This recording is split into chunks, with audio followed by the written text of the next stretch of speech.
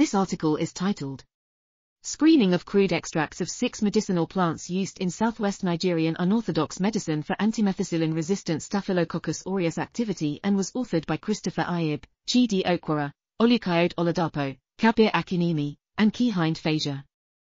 6 Nigerian medicinal plants: Terminalia avicenioides, Philanthus discoideus, Bridella ferruginea, Ageratum conyzoides, Ocimum gratissimum, and Acalypha wilkesiana, used by traditional medical practitioners for the treatment of several ailments of microbial and non-microbial origins, were investigated for in vitro anti-methicillin-resistant Staphylococcus aureus (MRSA) activity.